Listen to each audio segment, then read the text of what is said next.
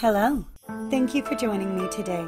Please don't forget to like, subscribe, share, and leave me a comment if you enjoy my videos. Welcome to Nomad's Land Studios. Narrations by Rebecca. From the King James Version of the Holy Bible, Daniel chapter 3, the story of Shadrach, Meshach, and Abednego. Nebuchadnezzar the king made an image of gold, whose height was 60 cubits, and the breadth thereof 6 cubits. He set it up in the plain of Dura, in the province of Babylon. Then Nebuchadnezzar the king sent to gather together the princes, the governors and the captains, the judges, the treasurers, the counselors, the sheriffs, and all the rulers of the provinces, to come to the dedication of the image which Nebuchadnezzar the king had set up.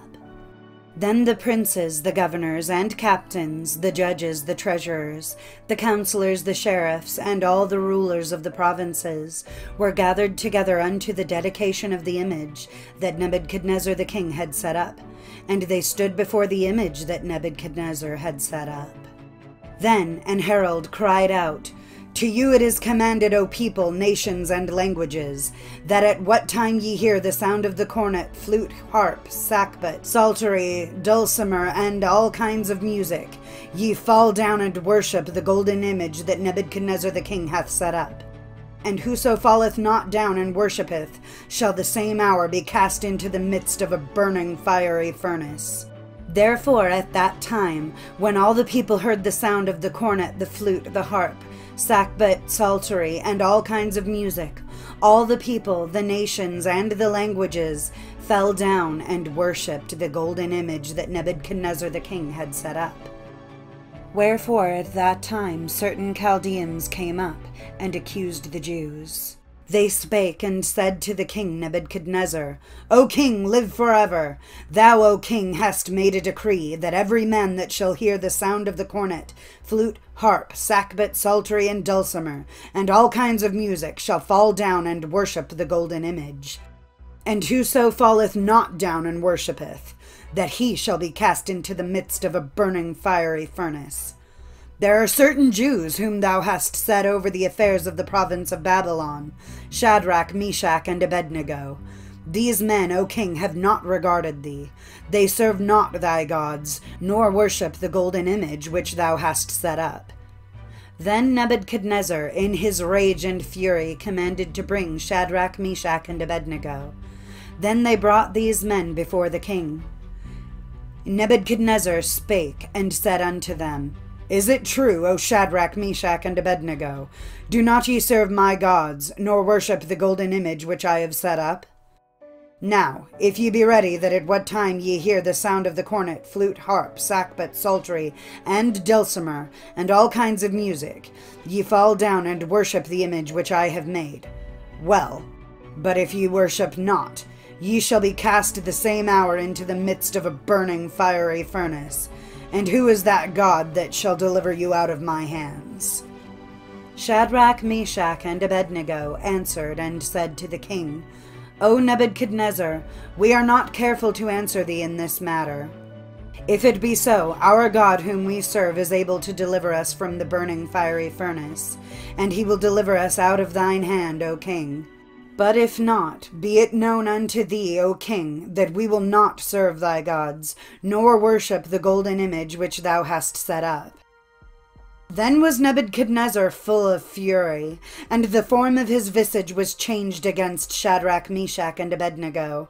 Therefore he spake, and commanded that they should heat the furnace 17 times more than it was wont to be heated.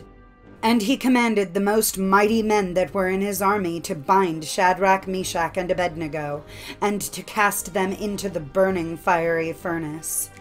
Then these men were bound in their coats, their hosen, and their hats, and their other garments, and were cast into the midst of the burning fiery furnace. Therefore, because the king's commandment was urgent, and the furnace exceeding hot, the flame of the fire slew those men that took up Shadrach, Meshach, and Abednego. And these 3 men, Shadrach, Meshach, and Abednego, fell down bound into the midst of the burning fiery furnace. Then Nebuchadnezzar the king was astonished, and rose up in haste, and spake, and said unto his counselors, Did not we cast 3 men bound into the midst of the fire?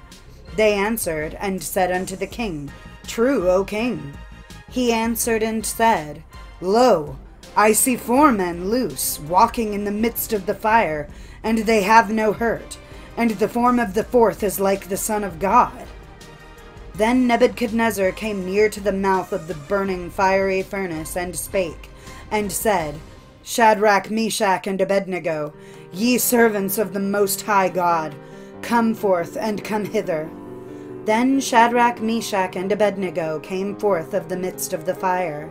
And the princes, governors, and captains, and the king's counselors, being gathered together, saw these men, upon whose bodies the fire had no power, nor was an hair of their heads singed, neither were their coats changed, nor the smell of fire had passed on them. Then Nebuchadnezzar spake, and said, Blessed be the God of Shadrach, Meshach, and Abednego, who hath sent his angel and delivered his servants that trusted in him, and have changed the king's word, and yielded their bodies that they might not serve nor worship any god, except their own God. Therefore I make a decree, that every people, nation, and language which speak anything amiss against the God of Shadrach, Meshach, and Abednego shall be cut in pieces, and their houses shall be made a dunghill, because there is no other God that can deliver after this sort. Then the king promoted Shadrach, Meshach, and Abednego in the province of Babylon.